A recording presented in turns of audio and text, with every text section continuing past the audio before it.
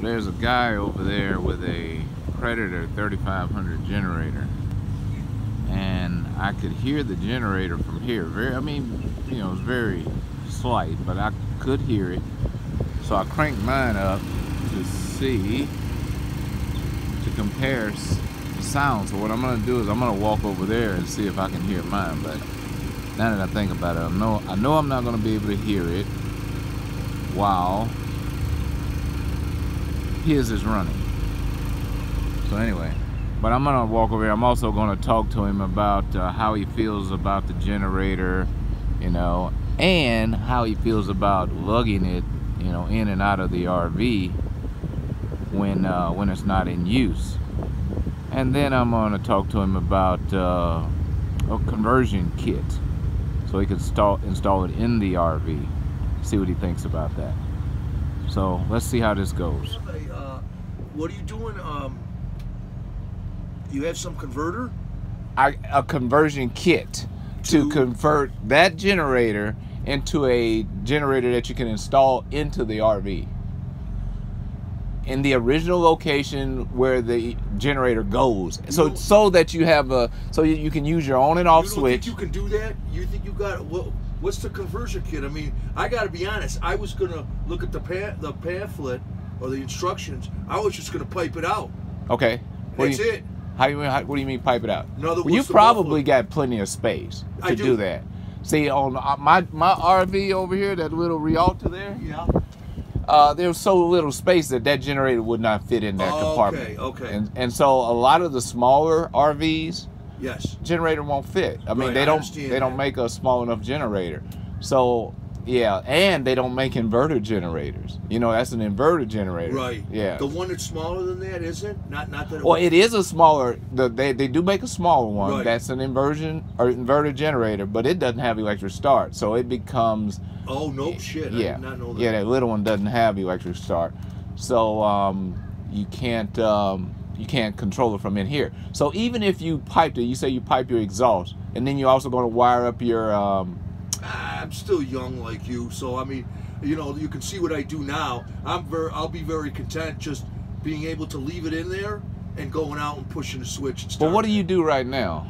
You see it. Yeah, it's on the ground. Right. But when you're not sitting still, what do you do? It goes in the compartment where the generator goes. Where the generator. Can you show me that? Yeah, where the I would surmise that it was an own-in back then, but who knows?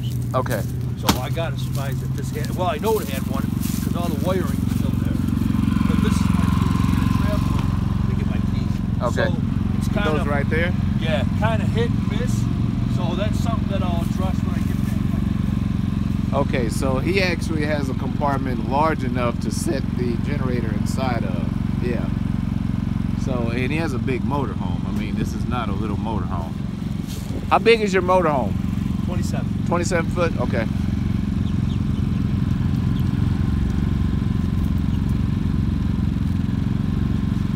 Yeah, see, she's wired up. And it fits right there? And that's right here. Wow. Okay.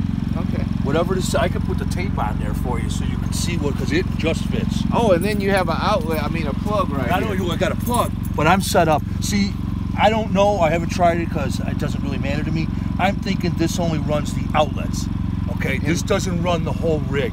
Okay. Okay, so, when this did have the generator, see, there's all the wiring. Okay. Okay. Okay.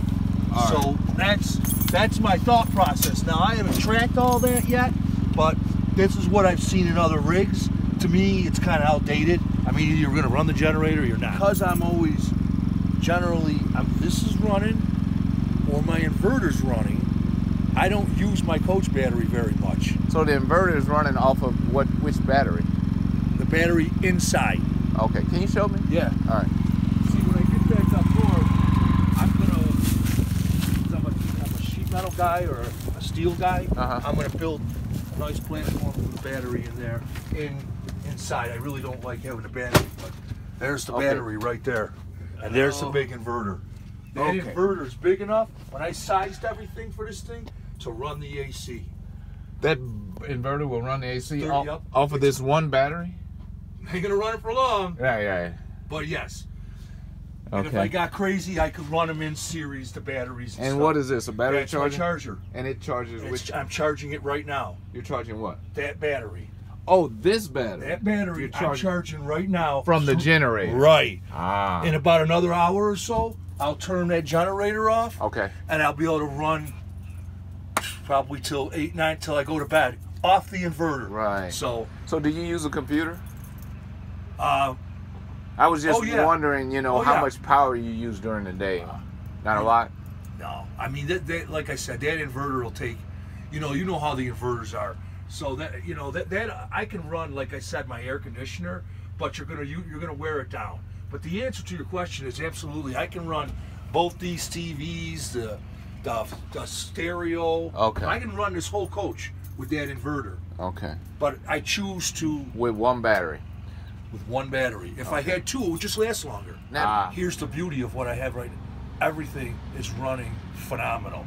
So I'm going to run this system just as it is. I'm not changing a fucking thing with that. Right. Other than putting the generator in there and getting the inverter and the battery in the front. And I'll have to make brackets and stuff to do that. But that's my plan. I really, you know, once I start, if I meet some chick or something, and I start cruising with somebody, then, you know, I don't want that in the front. Oh, yeah. You know what I mean? And I really don't want it in the front now, but I knew that there were going to be things that I was going to do trial and error this first time. You know, this is your first time out? It's my first time traveling from New York and staying. I'll be here. I'm going to go back like the end of April. I've been here 6 months. Wow. Cool. Yeah. What do you think, Mike? Oh, dude, it's excellent. Anybody that, you know, you got to be... You would have to have some training like you did. I was in the trade for 25 to do this. Right. But anybody that's got training, that's doing what we're doing, would fucking love this. You've got to be crazy not to do this, dude. Yep. And with doing what you did, look at this. Well, I guess you pick up some space. Not that much, but it's... Well, see, we didn't have much space with the Rialta. No, I know it, but for like mine. Oh yeah. You know what I mean?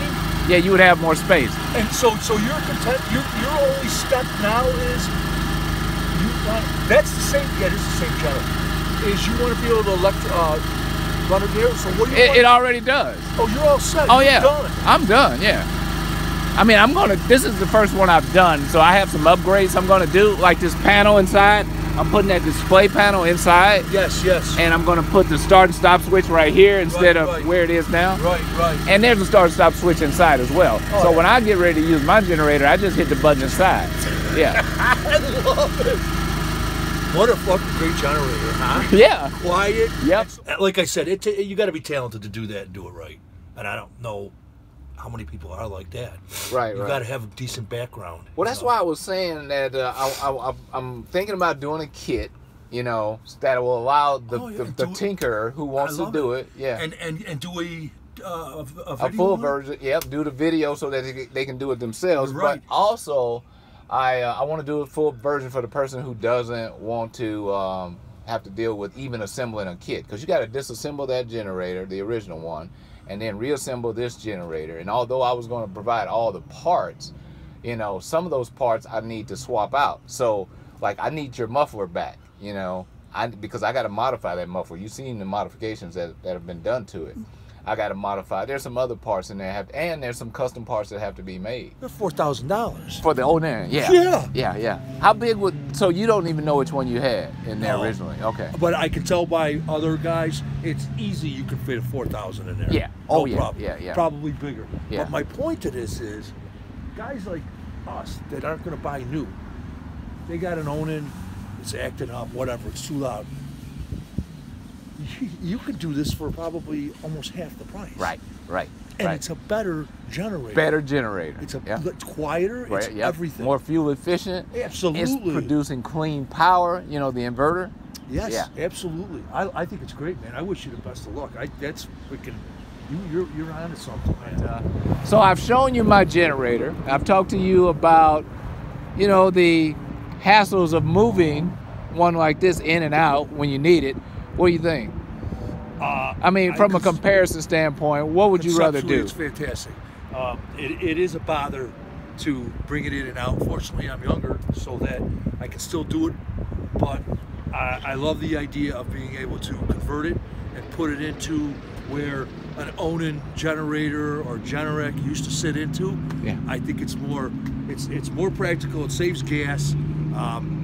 It does so many things that make your RV life better. Yeah. I would rather just press the button on the inside, like a lot of people do and have. The advantage to the Predator is it's very good on gas. Yep. So to be able to do that and press the button and be able to run a hair dryer, run the microwave, run your air conditioning, there's nothing better than that. That's RV life at its best. Well, there you have it, folks. From a person who has to do it on a regular basis to actually take their generator out of their compartment. You see he's got the lock on it, so he is concerned. In fact, he says he doesn't sleep very well at all when the generator's outside. From a safety standpoint, absolutely. Yeah. But at least he has a compartment big enough to put the generator in. You know, he doesn't have to put it inside, you know, behind the seat like some people are. And that's a great thing about what you're doing, Roland, is that even with a newer version of the Onans and the Generacs, from being out there at campsites or wherever I may be, they can be loud. Yeah. Now that's part of our RVing world, and I accept that and I understand that. But these Predator generators are so quiet. So if you have the ability to take that generator and put it into a spot, especially on these bigger RVs, because it's a little bit easier to convert. Yep. It's a no-brainer, especially if you already own the Predator. Yep. It's something that I'm going to do probably as soon as I get back up north to Rochester and do the conversion. Yep. For you people that have one like yours, it's still a no-brainer. It just takes a little bit more to get it down to a practical size, and build the manifolds and things like that. Right. But the idea is the conceptual idea, and what you're doing, can't beat it. Can't beat it. I appreciate it. Well, there you have it, folks. I just wanted to get a third-party review from somebody who does it on a regular basis. It's, you know, if you haven't already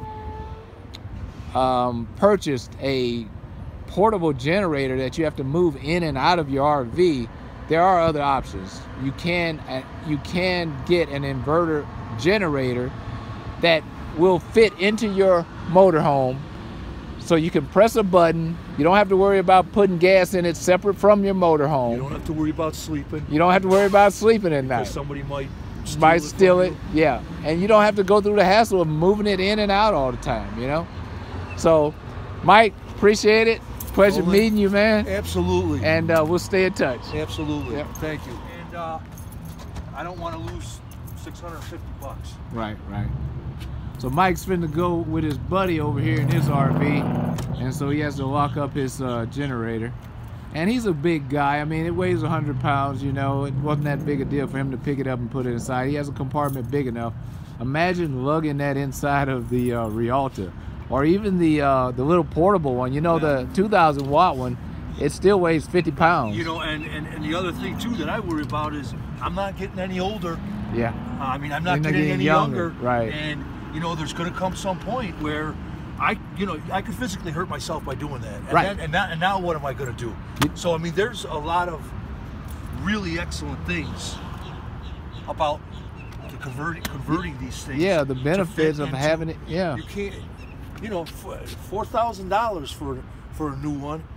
I've already bought this. It cost me $400 or $500 to do a conversion. How can you go wrong with that? Exactly. That's what it's all about. So you priced the Onan, you say it was $4,000? Oh yeah, they're at minimum they're $4,000. Okay. For a 4,000 watt.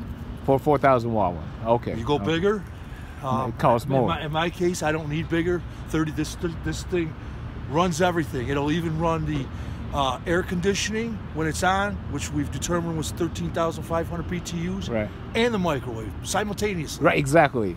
So it's perfect size for this unit. Right. So okay. I know as soon as I get back up north, I'll be doing it. Cool.